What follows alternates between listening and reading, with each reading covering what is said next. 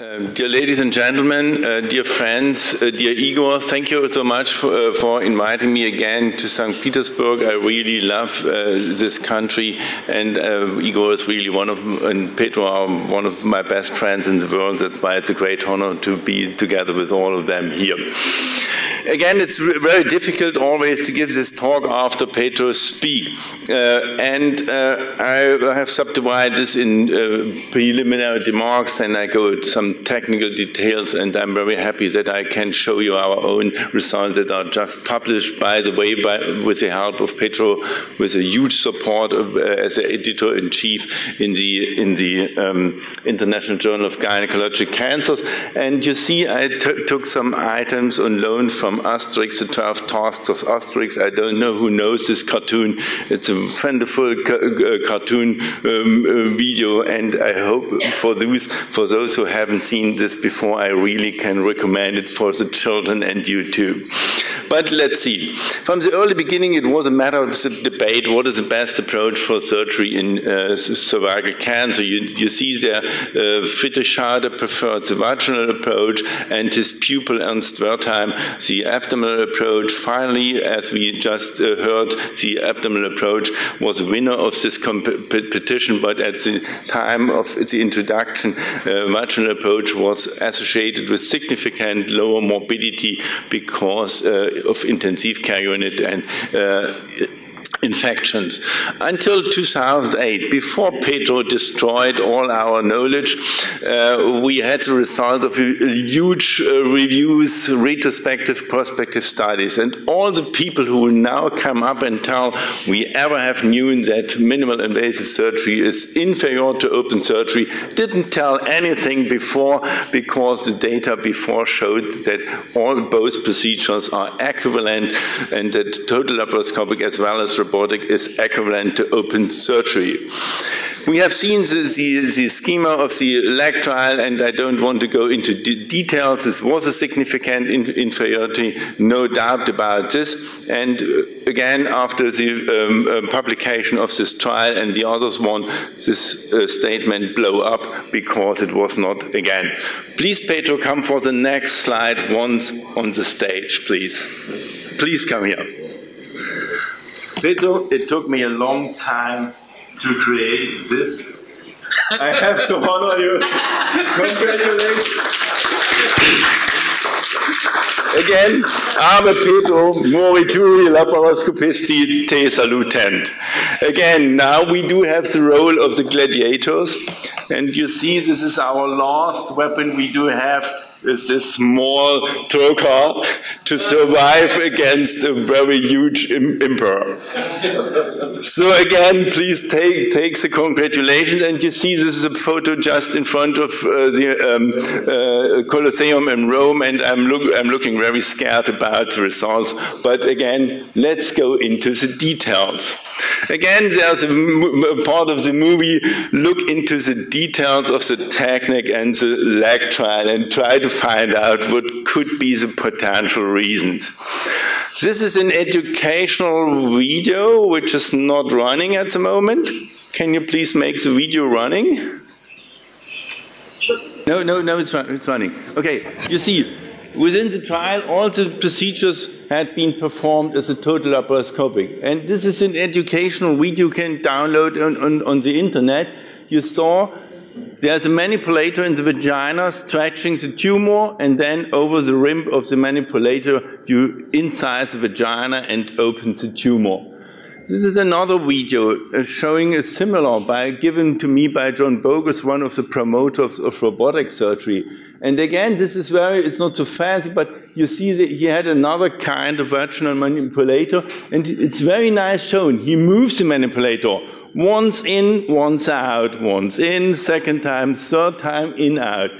Probably this doesn't affect the tumor if there's no tumor available, but if there's a larger tumor, more than 2 centimeters, you stretch the tumor maximally to the side. And then, finally, you open up to the abdominal cavity. Is this our best surgical treatment that we do have? So again, opened by the robot, and this is one of my fantasies. I just got this video from a German company. You see, we do have a biannual meeting in Germany of the German Society of Gynecologists. This was in 2012, live surgery in front of 500 people as a state-of-the-art meeting. This is a demonstration of the sentinel node procedure. When I saw this, I really got pain in my entire body, how you can handle a sentinel node with sharp graspers without any protection and without opening the anatomical spaces. And this is the same patient. You see they have separated ureters, and now with the harmonic scalpel they open also over the rim of the manipulator, the vagina. But now, and this is again the maximum what you should avoid, they take a sharp grasper, and you see now exactly the size of a 1B2 cervical cancer. Is this really our best surgery for cervical cancer?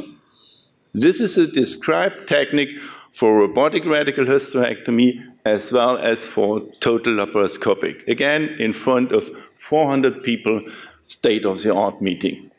Going back to our study time, the basic principles of oncologic surgery should be tumor resection and sound margin, avoidance of tumor cell contamination, and genital tumor manipulation. Did one of these videos fulfill these criteria? I don't think so. And even if you go back to the original descriptions of Christhardt and Ernst Wertheim, none of them opened the vagina. Christhardt closed the vagina vaginally with several sutures, and Ernst Wertheim designed the clamps according to his name to clamp the vagina before he dissected from the vagina in order also to avoid any tumor spillage. According to this, we started at the University of Jena to adopt the technique of Frederick Scharter together with the lymph node dissection and created the technique of laparoscopic assisted radical vaginal, which was also done more often in France and Canada. You see the main problematic step was the identification of the ureter with all the difficulties, and finally, despite very good oncologic results, we had to modify this technique because the urologic complication rate from the bladder and ureter was post-operative too high. That's why we modified this technique to do more the parameter resection or total parameter resection by laparoscopy, but we kept the vaginal closure of the vaginal cuff vaginally in order to avoid any tumor spillage. And today it's a standardized procedure with 3 steps: laparoscopic staging, vaginal cuff creation, and later on the parameter resection. And this is a short video done by us of this procedure. You see during the laparoscopic staging, we separate the bladder away and the rectum away from all the ligaments of the uterus. But again, we haven't cut any uterine artery, so we can stop immediately if we find positive lymph nodes. And this is done under the magnification of a colposcope. And in the iodine positive area, depending on the tumor size and with the knowledge of the previous histology, you can decide how large and how extensively you have to take the vaginal cuff. With these sharp clamps, then we inject adrenaline solution in order to get a little bit more hemostasis inside the vagina, in between the clamps, and thus we definitely can create an exact vaginal cuff according to the tumor size and the previous histology. And in my opinion, this is much better than the estimation from the abdominal approach, the approach on any manipulator. And finally, again, with a continuous suture, you see we close now the vaginal cuff, and the tumor is now covered by the vagina itself. This is the part of the vagina. Again, this is only a continuous suture.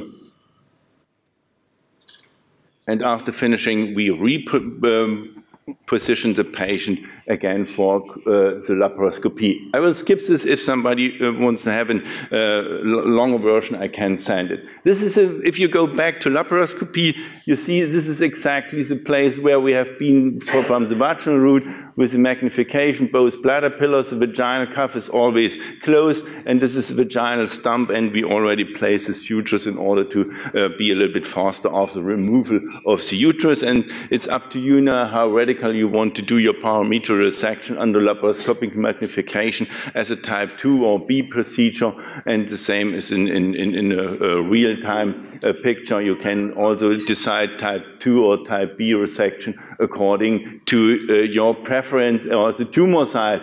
This is again a movie. The other advantage is exactly you know where you have to end up with the resection, and you can spare the nerves if you want to do a nerve-sparing C1 procedure. We did have several guests with us. A lot of them told us it's a nice technique, but you need too much instruments. You have to time to reposition the patient, and you have, of course, this takes longer operation times in the presence of limited OR capacity and economic limitation. It's nice, but we cannot handle this. But now with the upcoming trials, some cartoons to illustrate the differences with the techniques, but you can fortunately now look at these cartoons in the manuscript, which is now available. What are our results of these techniques? And after the publication of Peto, we immediately started to analyze our data, and you see in a period of 2004 to 2018, we were able to identify 389 patients with the identical inclusion criteria to the LACC trial. We did not have to convert any patients in the study with small tumors, and only found in one patient in vaginal involvement, and this was only in microscopic involvement. The number of lymph nodes is adequate to the LACC trial. The huge difference is that we do have in only 3% positive lymph nodes, because we strictly abandoned the procedure as soon as we got the results of the positive lymph nodes, in contrast to the 12% in the LACC trial. But this is probably well reflected with a 10% lower rate of adjuvant chemoradiation in our cohort. And these are the oncological results of our studies. This is a multi-center study, retrospective, multicentric study of a prospective maintained database. You can see we have a follow-up of nearly 9 years compared to the 4.5 years of the LACC trial, and our survival rates with respect to the disease-free survival and the overall survival would definitely fit the open arm in the LACC trial, and are not inferior to, as the minimal invasive arm in the LACC trial. But again, this is a multicentric study, non-randomized, but with a different technique without opening the tumor. Interestingly, the just mentioned publication by Pedro Ramirez included 704 patients. And there's a small, in the abstract, a small sentence: there was no recurrence in surgery without any manipulator. Maybe this is another hint, despite the small number of patients in this group, to avoid this tumor spillage by minimal invasive surgery. And now, this is one of my favorites, task number 8 for Asterix. Within this house, he has to find permit A38. But this is a building where he always gets, at any office, the wrong information and is sent to the wrong place. So he runs with Obelix through the building and never gets the right information. And definitely they have to decide, either we give up or we take a trick. And finally, of course, they found a trick to overcome the situation. But it's really worth seeing, because it reflects sometimes our way of thinking and also some administrative work. We got some new techniques and hopefully this video is running. You see this, when I saw this video as a result of a LACC trial, I really also got some pain. I wouldn't staple the vagina with metallic clamps for a woman. Even being a man, this is a technique I would not love to do for a young woman with an early cervical cancer.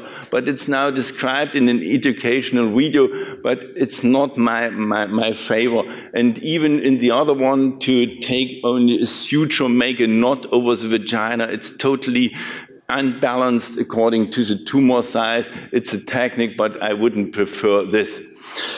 On the other hand, we try to tailor our surgery in the same cohort of patients. We want to shift to sentinel procedure within the SANTIC study, within the SANTICL 3 study, to avoid the complete pelvic lymph node dissection. These are the same fears as Pedro already pointed out.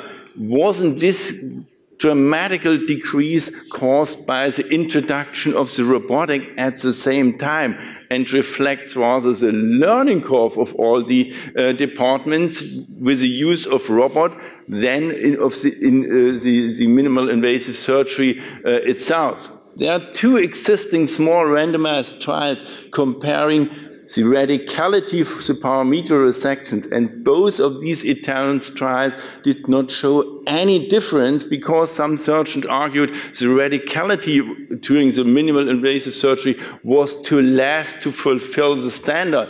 But there are also some doubts. And the top of this is that in the same analysis that showed that minimal invasive surgery, the American Cancer Database, that minimal invasive surgery is inferior, for fertility sparing, minimal invasive surgery is better than open surgery. Does any of these comments make sense for me?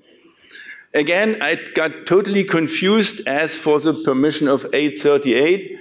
Again, all these statements Pedro already mentioned with respect to manipulators, CO2, less radicality, ethnic differences, tumor size had already been discussed, but there are also emotional one, learning curves, the school of surgery where I got trained, is laparoscopy only better for obese patients to avoid morbidity, and again, data completeness, whatever. The final solution are different in different countries. You see, the German society has decided that we have extensively to counsel the patient about the pros and cons. The British society gave up. Many of the Americans too. Some good friends in the Italian Cancer Hospital in Argentina also given these results. Our hospital has changed the approach to open radical hysterectomy. So it's a decision up to you. How do you handle your data? Our data could suggest that we have to modify the technique. In my conclusion, the laparoscopic staging at the beginning with a lymph node dissection allows to select the patients for either radical or primary chemohydration in order to avoid combined morbidity. I think this is still a consensus. The results of the LACC trial deserve more extensive counseling, which is time-consuming, and according to our data, I think we should not strictly forbid the minimal invasive surgery, but we definitely should follow the basic oncologic routes of surgery, and they were often violated in this trial. And the question is this possible on the basis of the available data to design a new trial? The good news in the nature, after even a heavy thunderstorm, there will always be a rainbow, even sometimes two. This is a picture from my balcony. And again, Eric Leblanc and I came back from the amphitheater in Rome, and we survived. We are happy about this, and maybe we survive as a minimal invasive group as a Gallops in France. Thank you so much for invitation again.